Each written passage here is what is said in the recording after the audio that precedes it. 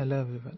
This is my individual project on the topic brain hemorrhage detection using deep learning.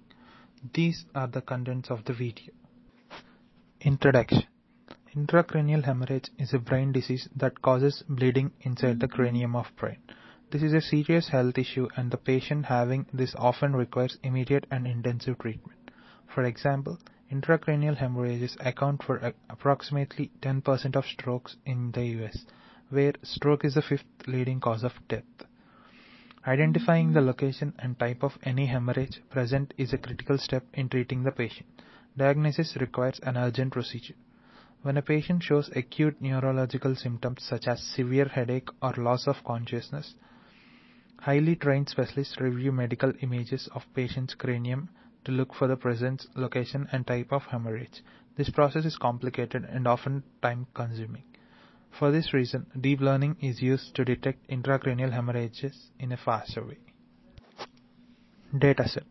There is a dataset available online provided by the Research Society of North America, RSNA. This dataset contains over 4 million train images, a .csv file containing images with type of acute hemorrhage in a column and probability of type present in other column, and over 400,000 test images. This total dataset is of about 156 GB. All images are in DICOM format. These images contain associated metadata. This will include patient ID, study instance UID, series instance UID, and other features. Requirements to run this project. As dataset is huge, this project can only be executed on a GPU. The following libraries are used for this purpose. The first one is NVIDIA's Apex library, which is available on GitHub.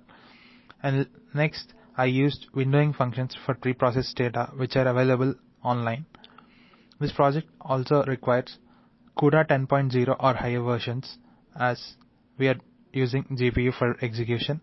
And this project also requires PyTorch install on your system. Data preprocessing. As the CSV files for both train and test are given, these files are loaded into Pandas data frames, which are used to preprocess the data. The CSV files contain images in the format ID underscore image name underscore type and another column having label. These CSV files are split into row per image and saved. The type of the intracranial brain hemorrhage is one-hot encoded so that it's easy for representation. Model description. For detecting whether a given image consists brain hemorrhage or not, the following are used. Model: PyTorch ResNext 32x8 dimensions, Optimizer Adam, Torch device CUDA, which is the default CUDA device. This model is trained for only one epoch, as the whole process takes 3 hours approximately even on a GPU. ResNext architecture. It's developed by UC San Diego in collaboration with Facebook AI Research. The number of paths inside the ResNext block is defined as cardinality. In the above diagram, the cardinality is 32. All paths contain the same topology in a ResNext.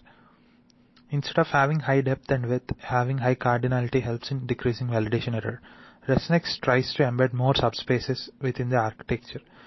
The following diagram here shows the ResNext for cardinality of 32 and depth of 4. Results. The training loss was reduced to around 0.0789. Accuracy is about 0.997 for the model I used to detect presence of intracranial hemorrhage and its subtypes. The following is the sample output. It's in the format ID underscore image name underscore the type of acute brain hemorrhage.